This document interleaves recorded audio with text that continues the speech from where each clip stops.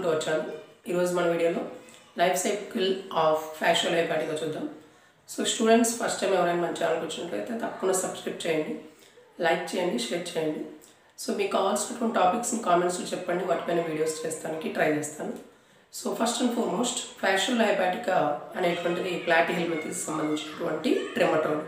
So ఈ ట్రెమటోడ్ ఏదైతే ఉందో ఈ ట్రెమటోడ్ యొక్క లైఫ్ సైకిల్కి ఎందుకు మనం చూస్తాము అంటే it causes liver rot disease in sheep and గోట్స్లో కానీ షీప్స్లో కానీ లివర్ రాట్ డిసీజ్ని కాజ్ చేస్తుంది. సో అందుకని ఇక్కడ మనం ఈ డిసీజ్ గురించి at the same time life cycle గురించి డిస్కస్ చేస్తుంటాం. So ఫ్యాషియోలా is genus hepatica species. So దాని యొక్క క్యారెక్టరిస్టిక్ ఫీచర్స్ ఏంటి, ఎట్లా డెవలప్ అవుతుందని చూద్దాం. So డైజెనెటిక్ parasite. So 2 హోస్ట్లో life cycle complete చేసుకుంటే దాన్ని డైజెనెటిక్ పారాసైట్ అంటారు. So snail, sheep are goat ఈ రెండిట్లో ఈ యొక్క లైఫ్ సైకిల్ అనేది కంప్లీట్ అవుతుంది. It is a ట్రెమటోడ్. సో మనకు తెలుసు టర్బెలేరియా, ట్రెమటోడా, సెస్టోడా ఉంటాయి ప్లాటిహెల్మింథ్స్. ఇది ట్రెమటోడ్కి సంబంధించినటువంటిది. So it occurs in gall bladder and bile duct of షీప్కి infect చేస్తే షీప్ యొక్క గాల్ బ్లాడర్లో కానీ బైల్ డక్ట్లో కానీ మ్యాక్సిమం హెపాటికాస్ అనేవి ఉంటాయి. So generally each fluke layers దీన్ని మనం లివర్ రాట్ డిసీజ్ కాజ్ చేసేటువంటి అంటాం. At the same time ఫ్యాషియోలా hepatica ఇంకో పేరు ఉంది, లివర్ ఫ్లూక్ అంటాం. So each fluke Lay's 20 to 30,000 eggs. అయితే ఈ ఎగ్స్ ఏవైతున్నాయో they lay down moist surfaces, then only they develop into larval stages. ఎప్పుడైతే అవి జనరల్గా తడిగా ఉన్నటువంటి నేల మీద పడతాయో అలాంటి ఏరియాలోనే అవి డెవలప్ అవుతాయి, నెక్స్ట్ లార్వల్ స్టేజ్గా కన్వర్ట్ అవుతాయి అన్నమాట. సో డెవలప్మెంటల్ స్టేజెస్లో మనం చూసినట్లయితే మెనీ లార్వల్ స్టేజెస్ ఉన్నాయి ఫ్యాషియోలా హెపాటికాకి. సో ఆ లార్వల్ స్టేజెస్ మిరాసిలియం, స్పోరోసిస్ట్, రీడియా, సర్కేరియా, మెటాసర్కేరియా. అంటే మనకి ఎఫ్ హెపాటికా రావాలి అంటే మెటాసర్కేరియా దాటాక వస్తుంది. లైఫ్ సైకిల్ స్టార్ట్ అవ్వాలంటే మిరాసిలియం తోటి స్టార్ట్ అవుతుంది. సో మిరాసిలియం గురించి తెలుసుకుంటాం ఈ వీడియోలో, సర్కేరియా, రీడియా గురించి తెలుసుకుంటాం. మెటాసర్కేరియా దెన్ ప్యాథోజెనిసిటీ నెక్స్ట్ వీడియోలో చూస్తాం అన్నమాట.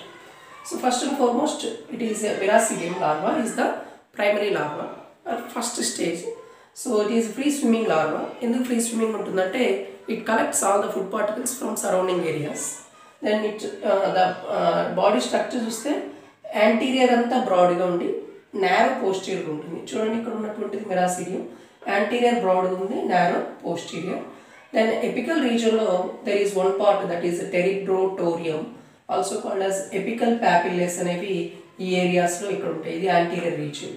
Then poster and has a gem cells, వీటిని జెమ్ సెల్స్ అంటాం, జెమ్ బాల్స్ అని కూడా చెప్పొచ్చు.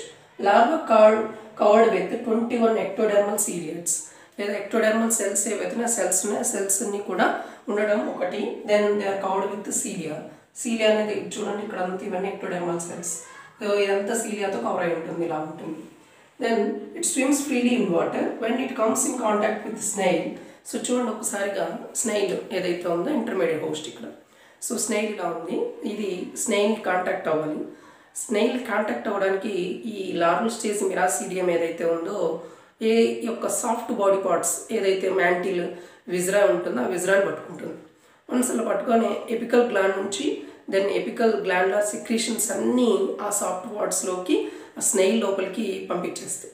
వన్స్ లోపల ఉన్నటువంటి ఆ యొక్క సెక్రీషన్స్ అని దాంట్లోకి వెళ్ళగానే ఆ ఉన్నటువంటి మిరాసిలియం లార్వల్ స్టేజ్ కాస్త రౌండ్ షేప్గా కన్వర్ట్ అవుతుంది. That round shape larva is next stage larva, that is a sporocyst. అయితే ఎఫ్ హెపాటికాకి అంటే ఫ్యాషియోలా హెపాటికాకి జనరల్గా ప్రామినెంట్గా బాగా అంటే వెయిట్లో అయితే సర్వైవ్ అవుతాయి అంటే there are 2 type of snails, limneous species అని బులినస్ స్పీసీస్ అని. ఇలాంటి స్నేల్స్లోకి ఈజీగా పెనిట్రేట్ అవుతూ ఉంటుంది ఫ్యాషియోలా హెపాటికా. దెన్ అక్కడ ఉన్న ఎపికల్ గ్లాండ్స్ అన్ని లోపలికి వెళ్ళగానే లోపల రౌండ్ సర్కిల్ షేపుల్లో కొంచెం రౌండ్గా ఉండేటట్లాగా స్పోరోసిస్ట్ లార్వల్ స్టేజ్ అనేది కొంచెం తయారవుతుంది.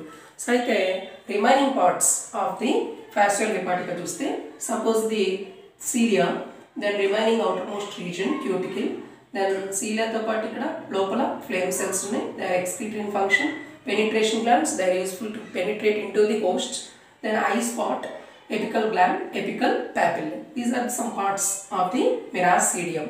సో ప్రాపగేటరీ సెల్స్ కూడా కొన్ని ఉన్నాయి, they are modified into gem cells later. So next this Miracilium will turn into sporocyst. Is a sock like structure inside filled with పారెంకైమటస్ tissue. ఇలాంటిదే but పారెంకైమటస్ టిష్యూతో ఉంటుంది. ప్రోటోనెఫ్రిడియా and gem balls are present in the sporocyst. Sporocyst travels towards the host digestive system. ఏదైతుందో digestive gland ఏదైనా ఎటైతే ఏ snail అవుతుందో దాని వైపు వెళ్ళిపోతూ ఉంటుంది. Here the gem cells are multiply and give rise to next larva stage, that is రేడియా. So from every sporocyst there are 5 to 8 larvae produced. So elongated body with collar. So మీరు చూసినట్లయితే suppose నేను దీన్ని disturb చేస్తున్నా, elongated body చూస్తే ఇలా ఉంటుంది. So ఈ particular ఏరియాలో మీకు చూసినట్లయితే కాలర్ ఉంటుంది. అండ్ ఇక్కడ లాపెట్స్ అనేటువంటి పార్ట్స్ అనేవి రేడియాలో మనం అబ్జర్వ్ చేయొచ్చు. So these are లాపెట్స్, adherence use అయ్యేటువంటివి లాపెట్స్. Then this is caller which is present in the anterior region. So ఈ యాంటీరియర్ రీజియన్ దగ్గర నుంచి మనకి రిమైనింగ్ డైజెస్టివ్ ట్రాక్ ఏదైతుందో ఇలా పాస్ అవుతుంది. మౌత్తో స్టార్ట్ అవుతుంది, ఫారింగ్స్, ఈసోఫాగస్, సాక్ లైక్ గట్ అనేది ఉంటుంది. Birth core is present at the anterior end. From the birth core next larva stage is కమ్అట్. So ఏదైతే బర్త్ కోర్ ఓపెన్ ఉంటుందో ఆ ఓపెన్ నుంచి నెక్స్ట్ లార్వా స్టేజ్ ఏది మనం ఇక్కడ చూసుకున్నట్టయితే రేడియా తర్వాత సర్కేరియా. ఈ బర్త్ కోర్ నుంచి మనకి నెక్స్ట్ లార్వా స్టేజ్ అనేటువంటి సర్కేరియా అనేది డెవలప్ అయి బయటకు వస్తుంది. Posterior end there is the presence of lappets which are useful for the adherence. Then they produce the next larval stage, that is a Cercaria. Cercaria, then metacercaria, pathogenicity ఏవైతున్నాయో మన next వీడియోలో చూద్దాం. So ఇక్కడ చూసినటువంటి విషయాలు parasite యొక్క introduction, then 2 larval stages, 3 actually మెరాసిడియం, sporocyst, రేడియా.